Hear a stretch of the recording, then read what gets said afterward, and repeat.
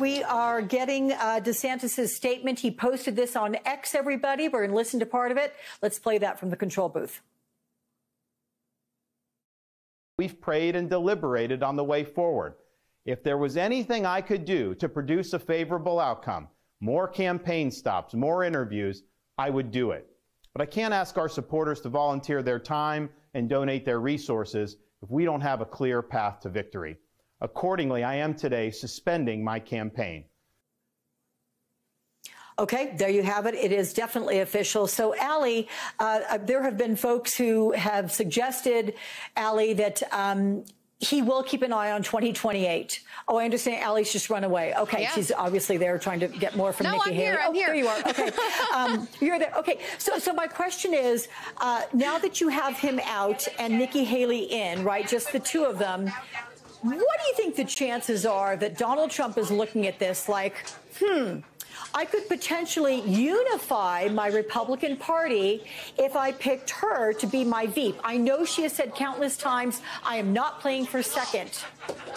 But is this something that you have heard any sort of whisper campaign from her colleagues there, from those that you know are associated with the campaign, that she might consider in this particular circumstance? So I'm going to tell you just from watching her and then what we've actually heard her said.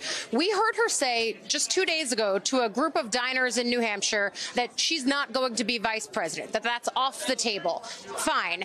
From watching her, I also think that this is a woman who has never been running for vice president. The way that she has run has been strategic. They have had a plan from the very outset of it. And the people who are really talking about Haley on the VP list, the people who are really stoking that fire have been the Vivek Ramaswamy campaign, the Ron DeSantis campaign, and many of her rivals. I do think that there is something that is slightly gendered about that. We look at the fact that it's usually women and women of color who voters tend to look at and say, well, maybe not yet. But at the same time, too, she is someone who has such a high degree, a high political resume, so much experience on the foreign policy front, and she could bring in more voters. It would be someone who could unify the party for Trump. But at the same time, I don't think that that's why she ran this race. Yeah. Okay. You stand by, my friend. Dasha, we're going to go back to you with the DeSantis campaign. Give me anything more you're hearing officially from the folks there. What's the word? How much level of disappointment is there, or was this expected over these last couple of days? There was some handwriting on the wall. Yeah, I can tell you that the event that was supposed to happen today here in Manchester, New Hampshire, at 5 o'clock has been canceled. DeSantis is actually not in this state right now. He is back home in Florida. So any additional announcements that we might hear from him tonight, any official word, any speaking to the press, anything on camera that we might see from him later will come from his home in Florida. I'm confirming that that's in Tallahassee, but I believe he's in the capital in Tallahassee. That is where his family flew off to after Iowa. I am getting word from one of my sources that the decision was made this afternoon. Clearly, deliberations were happening up until the last minute. I mean, I know from watching from the outside, we were watching these moves being made. He pulled out of Meet the Press and CNN appearances this morning. We were wondering, we don't have reporting as to why, but it's certainly led to some speculation. The move to leave South Carolina and add these New Hampshire events, none of which are happening now, by the way, also raised a lot of eyebrows and a lot of questions. There was a feeling of uneasiness and a feeling of a little bit of a depletion, right? The air seemed to have come out of this campaign over the last few days. And I'll tell you, my last interview with him coming right off of Iowa and South Carolina, one of the anecdotes that he shared with me as he was trying to, celebrate a second place finish there, he said that a voter came up to him and said, you know what, I'm going to vote for Trump this time, but I'm going to vote for you next time. And in hindsight, looking back at that conversation, conversation, I wonder if that wasn't him starting to lay the groundwork to potentially look towards his future, in 2028 or beyond, kind of knowing that the writing was on the wall. But this is someone who is a fighter. Knowing him over the course of this campaign, I can bet you that he did not want to let go of this race until he absolutely had to. So we're going to be digging in on the reporting to know, to try to find out what exactly led to this decision, led to this decision coming right now at this moment. But certainly a surprising end, given all of the twists and turns over the last several hours, Alex. Despite, again, not a surprise that this happened, but how and when and where did take some of us by surprise. Yeah. Dasha, I'm going to ask you to stand by as well as we bring in Susan Del Percio, of course, GOP strategist, MSNBC political analyst. Susan, you were on this broadcast less than 2 hours ago. You go, crystal ball girl. You said this was going to happen. You said that he had more reason to drop out now before even a vote could be cast in New Hampshire, so that he wouldn't have too much of a loser identification if he has any hope of going for the 2028 presidential election and run a campaign then. So you were right. All the handwriting on the wall. You were right. Well, we know that Ron DeSantis is nothing but, if not nothing but ambitious, and that he does have a long runway ahead of him if he wants to try this again. I also hear that his donors had completely dried up on him. That was one thing that was really holding the campaign back.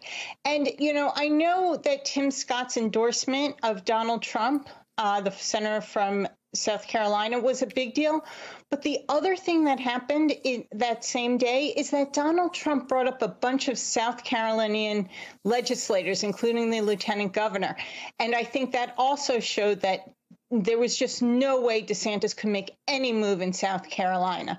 So a little bit of self-preservation on his part. It's the smart political move.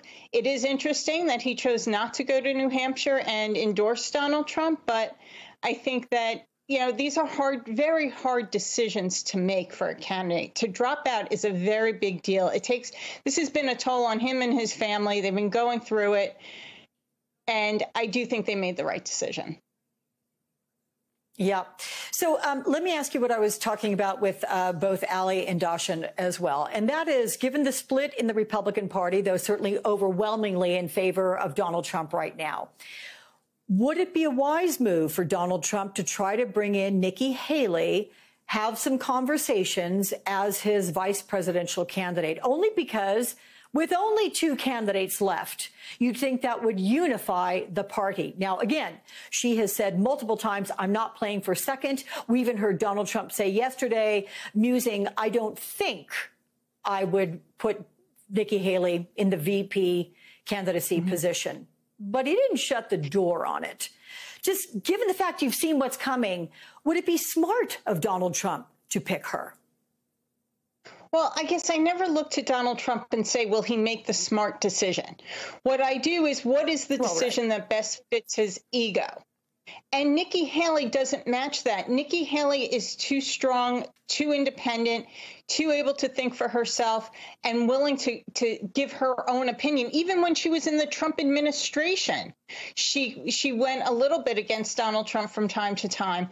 So I don't see him wanting to have someone of Nikki Haley's strength on the ticket with him. He'd much rather have someone that is unknown, kind of like how Mike Pence was, someone who's known within the conservative background, but isn't known to the general public, and who can kind of make him look good. So I'll go back to my prediction of Alabama's Katie Britt. Yeah, that is an interesting one you brought up earlier as well. At least Stefanik's name has been bantered out a heck of a lot lately, given her performances on the campaign trail and endorsing and encouraging voters to vote for Donald Trump. Please stay where you are, my friend. Susan, stay right there. We're going to go right now to Vaughn Hilliard, everybody. He has been following the Trump campaign. Vaughn, let's get to any reaction thus far from the Trump campaign to having Ron DeSantis drop out. So far, no word from Donald Trump himself, and his senior advisor, Jason Miller, just stepped out of campaign headquarters in Manchester and told our embed Jake Traylor that he will let Donald Trump be the first to respond and comment on Ron DeSantis dropping out. You know, these are part of conversations where I had asked a senior advisor just about 24 hours ago about whether they would, give a gentle off-ramp to Ron DeSantis and Nikki Haley to drop out, and instead of, all but dropping the bomb on their campaigns, allowing those two to, be brought back into the fold. And the senior advisor told me, we'll let the chips fall where they may. Donald Trump, I am told, had been furious with Ron DeSantis, particularly over the loyalty and the fact that he felt like he had propelled Ron DeSantis to the Florida governorship in the first place in political national relevance, and that he had believed that Ron DeSantis should have dropped out long ago and, of course, not challenged him at all. But that's not what reality is, and we are here in July of 2024, and Ron DeSantis dropping out and endorsing him. And I think that is the question mark. Does Donald Trump try to, welcome him back in? Last night on this stage, he was explicit in saying that, he doesn't even talk about Ron DeSanctimonious, is the name he gave him, anymore, because he didn't find him relevant. And so the question is, does Donald Trump feel like it's worth his while? Because on the other hand, he did say on the campaign stage as well last night that it was time for the Republican Party to come together. And so these are the realities that we have frankly watched before Alex play out. 8 years ago, we watched the Republican Party rally around Donald Trump, and we're watching that now. But to what extent does Donald Trump feel like he owes that loyalty or that, bear hug in return to these folks? Or can he go forward, as Donald Trump's party without these folks that he feels like betrayed him in the past? That's what we're going to be looking at in the days ahead. Yeah.